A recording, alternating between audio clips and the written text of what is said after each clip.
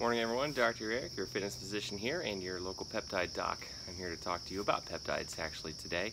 I'm going to give a very brief intro. I'm going to do a series of videos on peptides and then continue on with our hormonal series as well. Talk to you all about Primex hormonal science and what we're doing with treating health and fitness at the cellular level. So going to give a quick primer. I apologize if the lighting is not super great. I'm going to talk to you basically. A lot of people ask me, what the heck are peptides? What are they exactly? Well, basically, they're naturally occurring molecules in the body. They're signaling molecules. There's hundreds or thousands of them in the body naturally found. Insulin is a classic example. Insulin is a peptide. And there's many that I can go over, but basically they're naturally occurring compounds, the protein molecules that are found in the body. Now, what we've done is a lot of these laboratories that we work with have been able to isolate them and actually modify them or even make their own peptides, similar to hormones that we make compounded that are exactly molecularly the same as those found inside our bodies.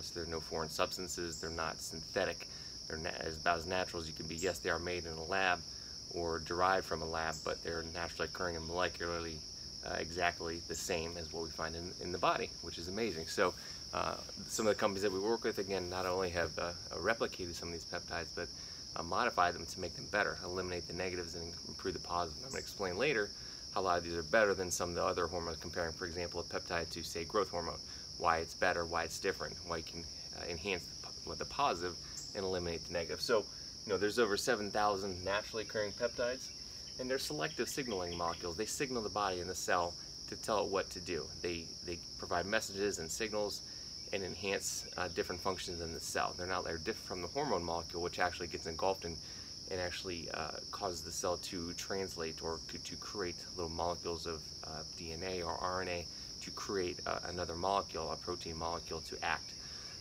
They interact through receptors and ligands. Now, they can act on receptors as well, but mostly they signal. They basically tell the cell to do, or the mitochondria to do, different functions. There's over 60 FDA-approved peptides at this time already, and that list is growing. There's over 500 that are being used therapeutically around the world. Europe and Japan, some of these other countries are doing a great job of this. A lot of countries in Asia, but here in the States, we're doing this as well. And again, more and more getting FDA approved.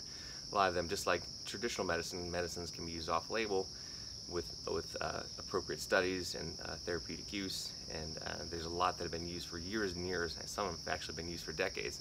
We're just now kind of hearing about them. So again, getting back to the beginning, what are they? I said they're basically molecules, but they're basically two or more amino acids that are linked together. So typically what we say is if there's less than 50 of these amino acids, they're a peptide. If there are over 100 of them, then it's a protein, which of course we know what proteins are.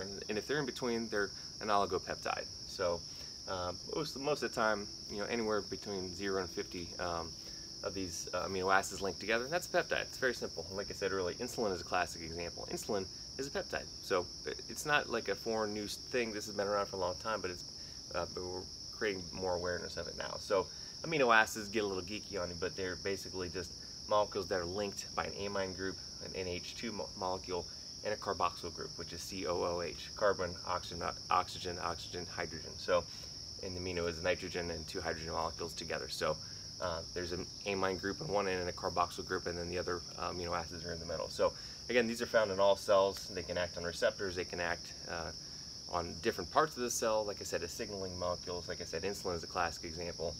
GLP-1 receptor agonists are another example. Those are a great one we can use for diabetes control as well as weight loss. It's interesting. This has been studied actually by big pharma and FDA.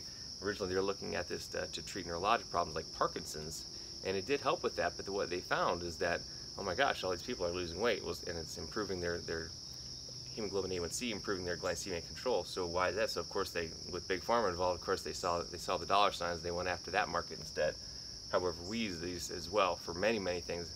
Awesome peptide for many things, neurologic, controlling metabolic syndrome and diabetes, and many other things. So I'm going to go into some more information and some more series on these. I'm going to try to do these on the whiteboard. I'm going to do a few on kind of like a PowerPoint keynote presentation.